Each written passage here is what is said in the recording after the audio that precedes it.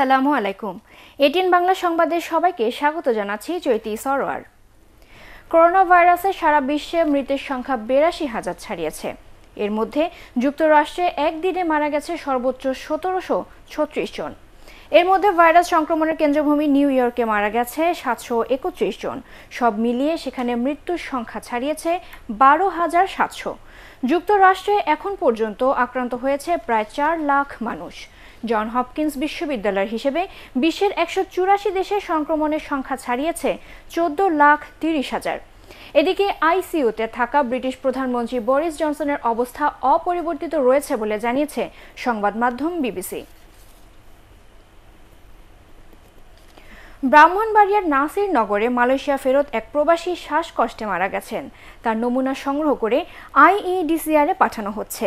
নাসিরনগর উপজেলার নির্বাহী অফিসার জানান, নিহতের বাড়ি উপজেলার পূর্বভাগ গ্রামে। তিনি মালয়েশিয়া থেকে ফেরার পর হোম কোয়ারেন্টাইনে ছিলেন। এর মাঝে রক্ত পরীক্ষায় তার টাইফয়েড ধরা পড়ে। ১ এপ্রিল তার হোম কোয়ারেন্টাইন শেষ হলে তিনি উপজেলার গোকর্ণ ইউনিয়নের জেঠা গ্রামের মকবুলপুরে তার শ্বশুর বাড়িতে যান। সেখানেই মঙ্গলবার রাতে শ্বাসকষ্ট নিয়ে মারা যান তিনি। এখনও নিশ্চিত না হলেও লকডাউন করা হয়েছে মৃত্যুর আগে অবস্থান করা তার শ্বশুর বাড়ি।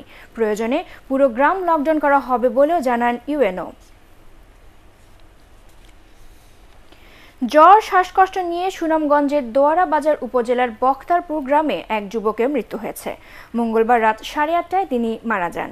এ ঘটনায় নিহতের গ্রাম সহ লাশ দেখতে আসা দোয়ারা বাজার উপজেলা সদরের মাঝের গায়ের 2 স্বজন পরিবারকেও লকডাউনে থাকার নির্দেশ দিয়েছে উপজেলা প্রশাসন। স্থানীয়রা জানান, 22 বছর বয়সী ওই যুবক ইট ভাটার শ্রমিক ছিলেন। গত কয়েকদিন থেকেই জ্বর সর্দিতে ভুগছিল সে। গ্রাম্য ডাক্তারের পরামর্শে ওষুধ খাওয়ার পর জ্বর কমলেও মঙ্গলবার সকাল থেকে শ্বাসকষ্ট শুরু হয়। অবস্থার অবনতি হলে পরিবারের পক্ষ থেকে সন্ধ্যা 7:30টায় প্রশাসনের সাথে যোগাযোগ করা হয়। পরে রাত 8:30টায় ওই যুবকের মৃত্যু হয়। দাফনের আগে নমুনা সংগ্রহ করে ঢাকায় পাঠানো হবে। পবিত্র শবে বরাত উপলক্ষে বাংলাদেশ সহ বিশ্বের সব মুসলমান ও মানবজাতির করোনা ভাইরাসের প্রাদুর্ভাব থেকে মুক্তি পেতে আগামীকাল রাত 10:30টায় এটিএন বাংলায় বিশেষ দোয়া ও মোনাজাতের আয়োজন করা হয়েছে। এটিএন বাংলা স্টুডিও থেকে সরাসরি সম্প্রচারিত এই দোয়া ও মোনাজাতে নিজ বাসা থেকে অংশগ্রহণ নিতে সবাইকে বিশেষভাবে অনুরোধ করা হচ্ছে। এটিএন নিউজও এই বিশেষ মোনাজাত সরাসরি সম্প্রচার করবে। আন্তর্জাতিক সংবাদ। করোনা ভাইরাস মোকাবেলা নিয়ে ব্যাপক সমালোচনার মুখে পদত্যাগ করেছেন মার্কিন নৌবাহিনী প্রধান থমাস মডলি। প্রতিরক্ষা মন্ত্রী মার্ক এসপার তার পদত্যাগপত্র গ্রহণের কথা নিশ্চিত করেন।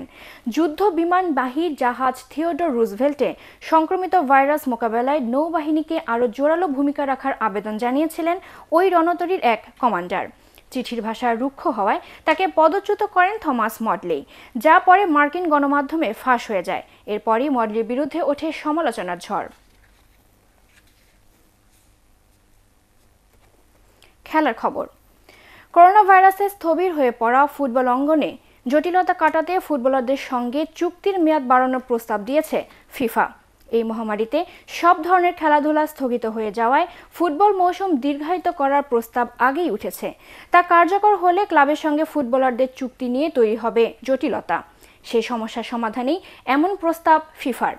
এক বিবৃতিতে তারা জানায়, এটা এখন নিশ্চিত যে পূর্ব নির্ধারিত সময়ে মৌসুম শেষ হচ্ছে না। তাই এই মৌসুম যখন শেষ হবে সেই সময় পর্যন্ত খেলোয়াড়দের সঙ্গে ক্লাবের চুক্তির মেয়াদ বাড়ানোর প্রস্তাব করা হলো। পরবর্তী সংবাদ দেখার আমন্ত্রণ জানিয়ে এখনকার মতো শেষ করছি। সবাই ঘরেই থাকুন, নিরাপদে থাকুন। এছাড়া এটিএন বাংলা সংবাদ ইউটিউবে দেখতে ব্রাউজ করুন youtube/ATN Bangla News। ধন্যবাদ সবাইকে।